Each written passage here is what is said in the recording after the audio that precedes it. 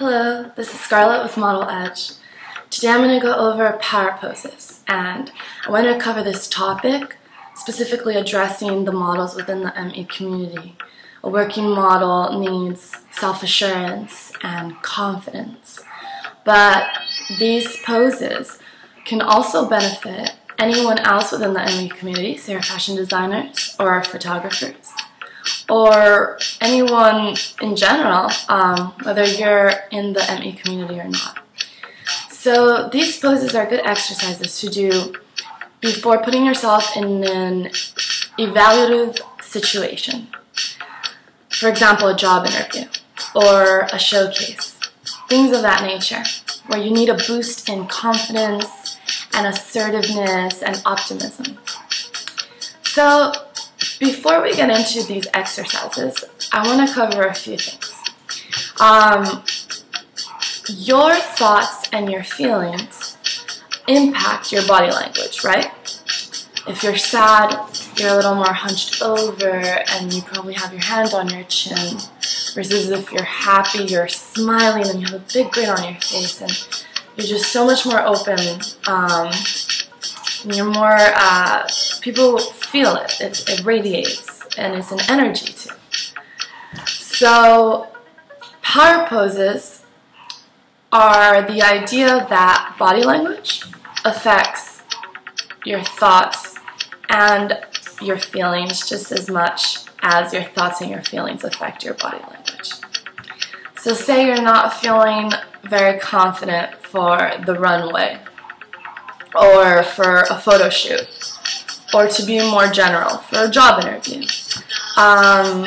Instead of hunching over or holding yourself with your arms crossed, or doing these are all weak poses, putting your hand on your neck or something of that nature, where you're just shrinking yourself and making yourself smaller. While you're in the waiting room to be seen by the interviewer, you want to be expansive. These are exercises that make you feel very powerful, and that's why they're valuable. A few examples of power poses are maybe something like this. You don't want to do this in the job interview, of course, but maybe in the waiting room, or you can go to the restroom and do more dramatic power poses that will boost your confidence and your assertiveness and your optimism by triggering these thoughts in your mind. So two more dramatic power poses that are very effective are, I'm going to move this chair over and stand up for the sake of demonstration. You put your hands on your hips and feet width apart, hip width apart. And this one is recognized mostly as the Wonder Woman.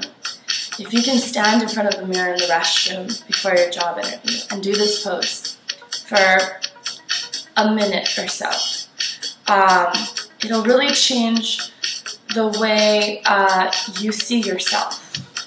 Also, I'm going to move the computer back for sake of demonstration, as I said. You put your hands on the counter, maybe where the sinks are, on the sink counter, and if you do this pose, this is a very, very powerful pose. People that are in positions of power have done these poses, and I'm sure you've seen photos or footage of them doing this. So practice these exercises before these evaluative situations to boost your confidence, your assertiveness, and your optimism. We wish you luck. Let us know how these exercises work for you.